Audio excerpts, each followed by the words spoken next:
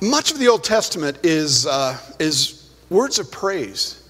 We know the book of Psalms, of course, is literally Israel's hymn book. But there are prayers and doxologies of praise scattered throughout. And one of those is contained in the words from 1 Chronicles, chapter 16, verses 28 through 34. Ascribe to the Lord, O families of the peoples. Ascribe to the Lord glory and strength. Ascribe to the Lord the glory due his name. Bring an offering and come before him. Worship the Lord in holy splendor. Tremble before him, all the earth. The world is firmly established. It shall never be moved.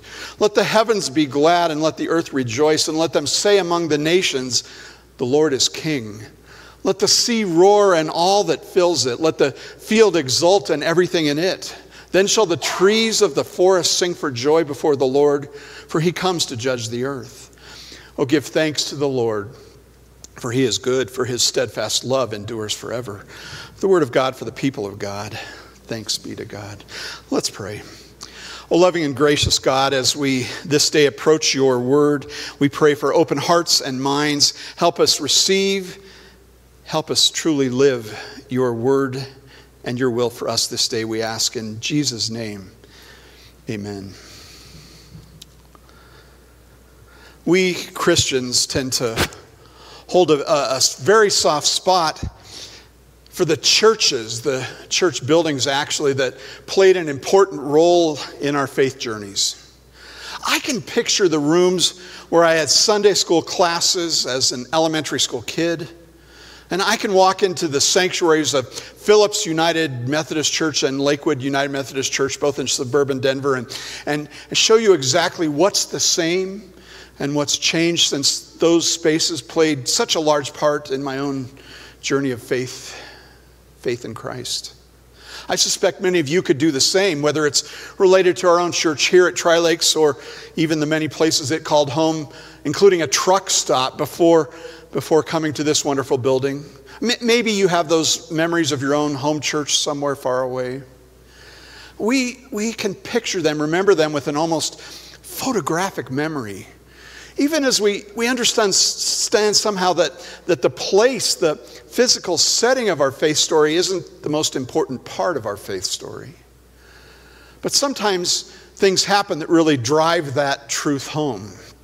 In February of this year, an Austin area Baptist pastor had the shock of his career when he headed into his church on a Tuesday morning.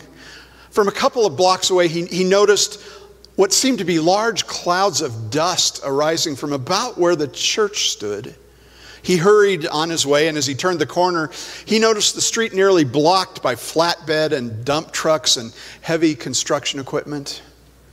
Then he said his heart practically flew out of his chest when he looked to where the church was supposed to be.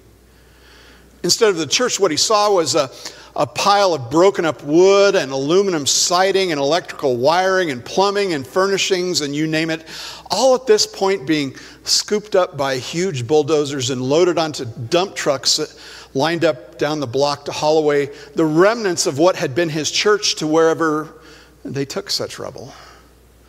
He got out of his car and began screaming at the workers to stop, but either no one heard him or no one cared to pay any attention to him. Finally, a man who turned out to be the foreman came over and told him they'd been hired by the city to do exactly what they had done. He even showed him the paperwork that authorized the whole thing. The pastor wasn't exactly stunned. He knew they were in a battle for the survival of their building with the city, but his understanding was that a scene like what was unfolding in front of him was many months away and many meetings away. Assuming they couldn't come to some sort of an arrangement with the city's building department. You see, that department had a couple of years ago condemned the building his church had met in since their founding. Back then in 1972, they'd hauled the structure from the army base where it had been sold for almost nothing as surplus to the lot that the pastor had bought with his own money to plant this congregation that had been his dream, his calling. The building was an old army barracks, and it had served faithfully as that church's home since the day it had been placed on the lot. He and his board knew it wasn't up to code, and that the neighbors in this rapidly gentrifying neighborhood had complained, but they had plans to upgrade and update it a bit, paint it, make it look a little bit better anyway. This church's membership was small, under 100 faithful folks, and far from wealthy, but he'd been sure they could do something that would save their building. And he thought the city was on board too, but apparently not. There, being waved in front of his face by the foreman, was the order from the city, the demolition permit, and beyond those dreaded papers, just a pile of rubble dwindling down as it was hauled away. Lawyers he begged to get involved reviewed everything and sadly informed him and the church board that the city had done everything by the book. But it was obvious they really just wanted this simple, plain church building out of the way of the future glories they envisioned for this up-and-coming neighborhood. The final blow and the true revelation of the city's motives came in the mail later that week. A property tax bill for a church that was, like all other church properties, supposed to be exempt from paying property taxes. The city was claiming that it couldn't be a church property without a building. And it was backdating the tax bill 3 years to when they began condemnation proceedings against the building. The total was over $30,000, far more than the church had in its accounts. All seemed hopeless. For the next several Sundays, faithful church members gathered at the site, kept from accessing the actual lot now by fences that the city put up, but holding a combination worship service and protest on the sidewalk. A TV crew interviewing one faithful member who had been there the day the barracks building was delivered to the empty lot and their hopes for a faithful future were at their peak, told the reporter she couldn't imagine worshiping anywhere else. This was her church, and there was no place else that she felt she could truly worship God. Eventually, the congregation did merge with another nearby Baptist church, and most of the members gradually made the switch. The combined churches were now healthier together and were even doing outreach and mission that individually they hadn't done for years. But for the folks whose church building now sat in pieces at a dump somewhere in Texas, the pain of losing their church home was very real. Please stand now in body or spirit for the reading of this morning's gospel from John chapter 4, verses 21 through 26. Jesus said to her, "Woman, believe me, the hour is coming when you will worship the Father neither on this mountain nor in Jerusalem. You worship what you do not know. We worship what we know, for salvation is from the Jews. But the hour is coming and is now here when the true worshipers will worship the Father in spirit and truth, for the Father seeks such as these to worship him. God is spirit, and those who worship him must worship him in spirit and truth."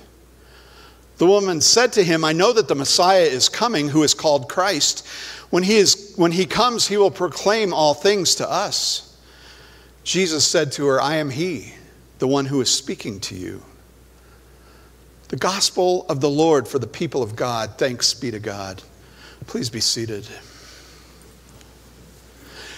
You might recognize these verses from John as coming from the opening of that famous encounter between Jesus and the Samaritan woman at Jacob's well. We know that story. It's preached on a lot in church, but the focus is almost always on what happens at the end of the story as the woman comes to believe that Jesus is the Messiah, and she becomes his first actual evangelist, bringing her entire town to hear him preach. But the end of the story begins with the words we heard this morning, a debate, really an old-fashioned argument over where was the appropriate place to worship God. And actually, the whole encounter should really never have happened. If Jesus had only minded his cultural P's and Q's and avoided Samaritan territory like the plague, just like most other good Jews of his day did. But Jesus, of course, was never one to put customs and tradition over his love for the lost, and so this story unfolds. Samaritans back then were hated by the Jews, although they were kind of cousins. They traced their common ancestry back to Abraham as well, just like the Jews. Their scripture contained the Pentateuch, the first 5 books of the Bible, although edited and changed a bit.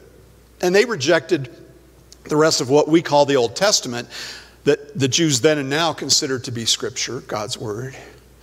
But the animosity goes deeper than scriptural preferences. The Jews felt, with maybe some historical backing, that the Samaritans had been the group of Hebrew people who had collaborated with the Assyrian and Babylonian empires and had in that way avoided the decimation and the exile that the other people, the other tribes had faced. And when they remained in the Promised Land, they began to intermarry with Gentiles, further fueling the flames of hatred and division.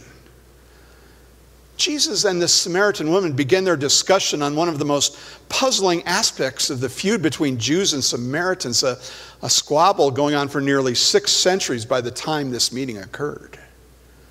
Where is the appropriate place to worship God? It's a more important point in their setting than we can understand from ours, even with our own love of our own holy places.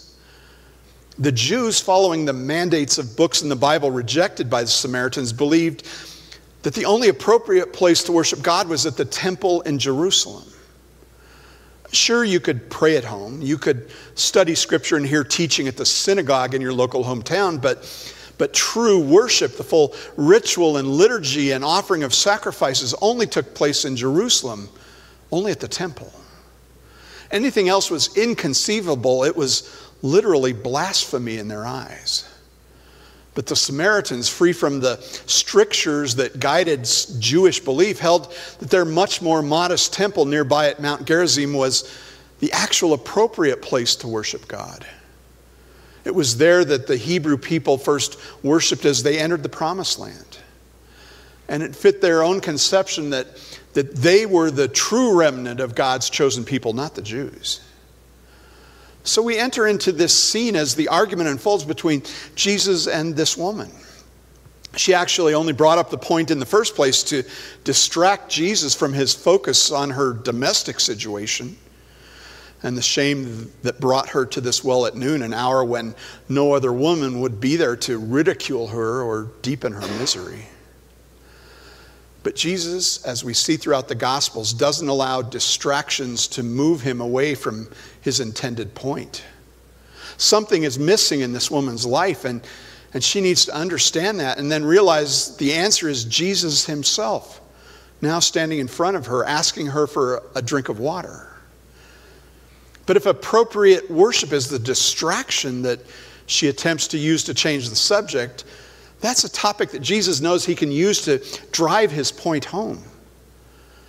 Jesus points out in that abrupt rabbinic teaching style that can sound a little bit harsh to our modern Western ears, that not only is her Samaritan belief system in error, but that the answer to her problem, her salvation, is in fact coming from the Jews. In verses 23 and 24, he goes on to let her in on a secret that even the disciples don't fully comprehend just yet. God is doing a new thing. And soon there won't be just one right place to worship God anyway. Because God will be restoring the relationship between himself and humanity. God will be entering into the hearts of those who love him. And true worship will be worship that recognizes, that flows from that truth. The Samaritan woman seems to know her scripture pretty well, even if it's limited to those first 5 books. I know the Messiah is coming, she says in verse 25. When he comes, she's sure, then everything will be made clear. Then everything will be made right. And here Jesus does something else he has yet to do for even his inner circle of 12 disciples. He confesses to her that he is that Messiah, the promised one of God, come to reveal, come to save, now standing in front of her. God is spirit, Jesus reminds her and us in this encounter. God is not like us, visible, limited, easy to peg down and box up. To know God, to truly worship God, God must choose to reveal himself to us. And he does that most completely in Jesus, of course. God the Son putting on human flesh, walking our walk, sharing our joys and our struggles, showing us love. God among us. And because Jesus, who is the truth, came and showed us God, now we can fully worship in spirit and in truth no matter where we find ourselves. And Jesus is still calling us today to worship. You know, I often ask Bible studies or other classes I'm teaching what they think the most important role of the church is. The answers are what you'd expect. Some say mission, in other words, loving our neighbors like Jesus told us to. Others say evangelism, being obedient to Jesus' great commission to bring the good news to all of the world. Some say fellowship, some say discipleship, or learning more about our faith, about Jesus and God and God's Word. And those are all important answers. And in case you didn't notice, they're also all words we're either looked at or will be looking at in this sermon series. But many folks are taken aback when I tell them that the most important function of the church is worship. All too often, folks see worship as just kind of a given. I guess it's just there. It's part of the program. We want it to be good music, nice prayers, comfortable chairs, acceptable sermons that don't run too long. But in fact, worship is the very heart of what it means to be a church. We serve in mission as an act of worship. We evangelize to bring more of God's beloved children into the true worship of God through Jesus Christ. We learn more about the Bible and our faith so we can worship better, more completely with our head as well as our heart. Worship is the core function of the church. And worship is God's eternal design for all of those who call him Lord. And because God understands just how much we need worship, God literally demands worship from us throughout all of the Bible, Old and New Testament. Worship is our respite from a world that pulls us in different directions. Worship is our chance to reconnect with our sisters and brothers in the faith and feel through them the love of God offered to us in Christ. Worship is our chance to come together at the table and remember and be strengthened as we receive communion. But above all, worship is our regular reminder that God is God and we are not. And boy, do we need that reminder. Now more than ever in our world, which seems convinced that we human beings are the end-all and be-all of everything. Christian author George Vandeman writes about a friend of his who decided to climb Mount Blanc in the Alps. To make that difficult climb, it required hiring two guides, one to lead in front of him, one to follow behind to make sure their ropes were always securely fastened as they progressed up the mountain. Not only is the climb up incredibly steep on rock faces to that summit altitude at 15,780 feet, but the wind is a constant threat. In fact, the last one-third of the climb is done crouching down and often on your knees to keep from being blown off the side of the mountain as those gale force winds hit. As they approached the summit, the lead guide, as was the tradition, turned to him and directed him to take the last few steps by himself first and take in that amazing view, 360 degrees of God's amazing creation spread out before them. Without thinking, Vandeman's friend stood up to take those last few steps. Fortunately, the guide had quick reactions and immediately pulled him down. His words to this climbing friend are words that we should hear today as well. On your knees, my friend. On your knees. You're never safe. You can never see the view unless you're on your knees. As followers of Christ, our perspective, our security truly comes only when we remember to get on our knees before the God of the universe, the creator of us all, in thanksgiving and praise and true worship. Amen. And I'll see you in church. Let's pray. Oh, loving God, this day we come to worship.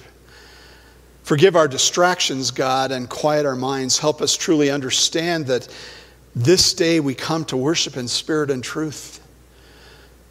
To give thanks for the gift that is our Savior. To give thanks for the beauty of your creation which surrounds us and your abundant provision which provides for our needs.